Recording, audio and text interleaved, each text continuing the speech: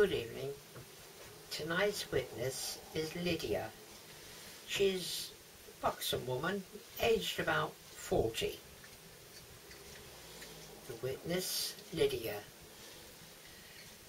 Pilate and his wife, my mistress, were in Israel about 10 years, and I can honestly say I was as frightened of that man at the end as at the beginning of it.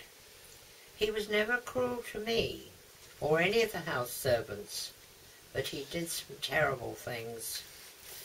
As governor, or procurator as he was called, he had absolute power. He killed many. He followed Gratus, whom we all liked better. Gratus used to talk about bringing more water to Jerusalem, but did nothing. Pilate built an aqueduct and took money from the temple treasury to pay for it. It put the city under martial law, nearly caused a riot. It was during that period that I met my husband, Barabbas. He was well known in the city as an anti-Roman agitator. There was a whole bunch of them, and they caused a great lot of trouble. They were called zealots. All sorts of people called themselves zealots, from the toughest gutter boy to highly educated scribes, even lawyers and priests. My Barabbas, bless him, was nearer a gutter boy than priest. He's quieter now, but when he was younger, before Jesus was crucified, he was a terror. Very handsome, popular with the ladies, and he knew it. I disapproved of him entirely. I come from what is called a respectable family. We've been in service to the royals or the Roman governors for generations.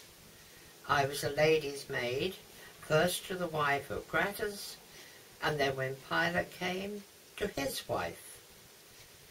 I miss her very much indeed. A lovely person, Lady Claudia. Barabbas and I are both followers of Jesus. They shouldn't have killed him. He did no harm, but killing him made him live, if you know what I mean. Oddly enough, I first heard of Jesus from Barabbas. On my days off, I used to go to a social club in the west end of the city. I liked it. It was lively.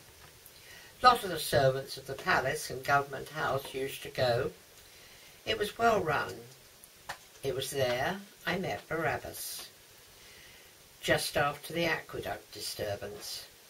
He and his friends had been trying to stir up the unrest into a full-size war against the Romans. Very naughty, very silly.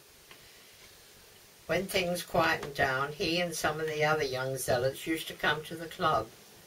A very earnest lot, most of them.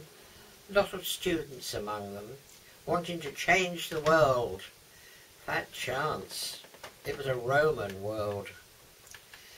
Well, I was telling Barabbas about Pilate's wife, my mistress, and her bad dreams and nightmares.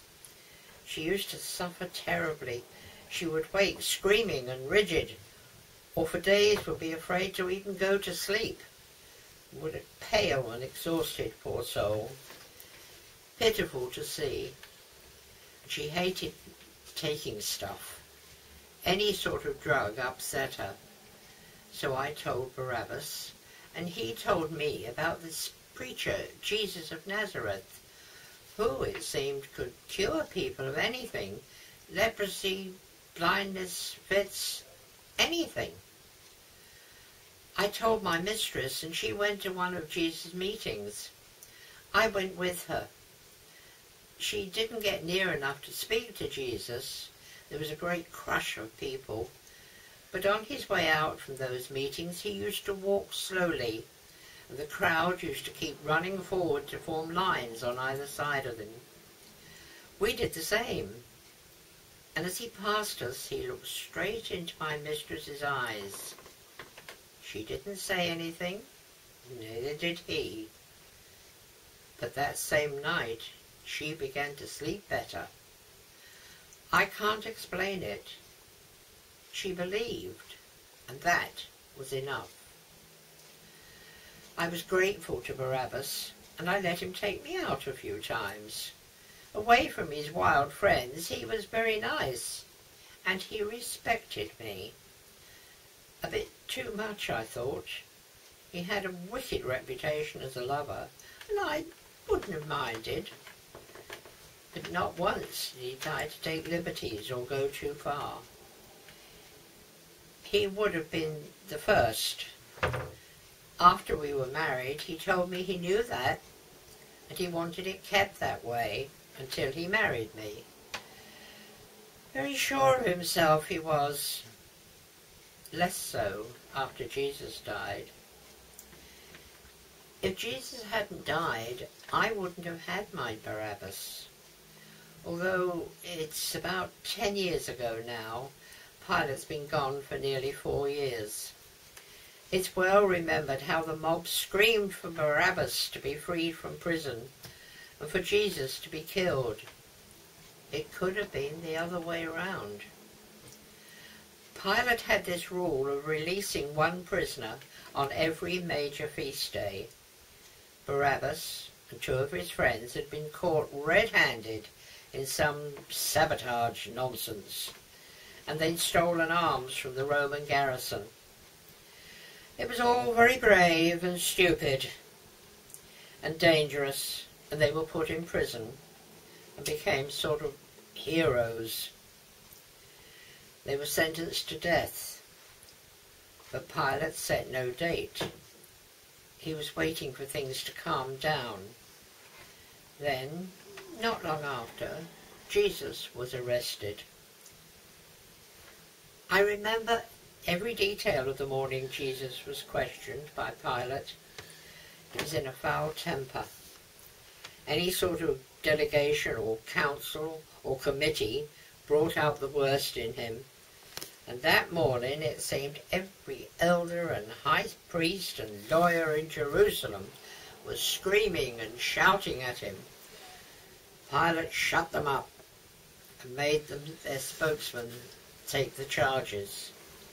Then he began to question Jesus, who hardly answered him. That made him angrier still. I heard about that part later because I had my own troubles. My mistress, who'd been sleeping normally for months, woke up that morning screaming and terrified. Worse than before she went to Jesus. She was in a dreadful state.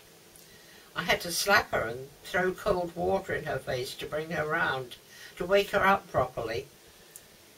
She babbled and wept, and when she quietened down, she asked what all the shouting was about outside. When I told her it had to do with Jesus, she jumped up, and with staring eyes like a madwoman. "Go to Pilate," she screamed at me. "Tell him to have nothing to do with this matter. Nothing to do with Jesus. That good man. I've had such dreams, such terrible dreams, of death and massacre and disgrace and banishment and blood and exile. Tell him to have nothing to do with it. Nothing. Go and tell him," she screamed. "Tell him." Well, I did as she asked. I went to the forecourt and told Pilate. He listened without changing his expression, his eyes as cold as ice. Then he turned to the great mob and asked them whom they wanted released, Jesus or Barabbas. They roared for Barabbas and that Jesus should be crucified, which was done. Barabbas and I were at the crucifixion. How could we not go? It changed Barabbas. Me too. We married soon after. Some people blamed Barabbas, which was stupid. It had nothing to do with him. 6 years after Jesus was killed, my mistress's dream came true, sort of. although she never told me the details of the dream. Pilate heard about a great crowd of harmless treasure hunters in Samaria, and he sent in an armed force and killed hundreds. Death, massacre, and blood. The Samaritans complained to Rome, and Pilate and his wife were recalled to Rome and then banished to southern France. Disgrace and banishment. I heard he committed suicide. I doubt it. My poor mistress, she changed too, you know. After Jesus died, she was a follower in her own way. She helped the fellowship a lot on the quiet, and she never had another nightmare.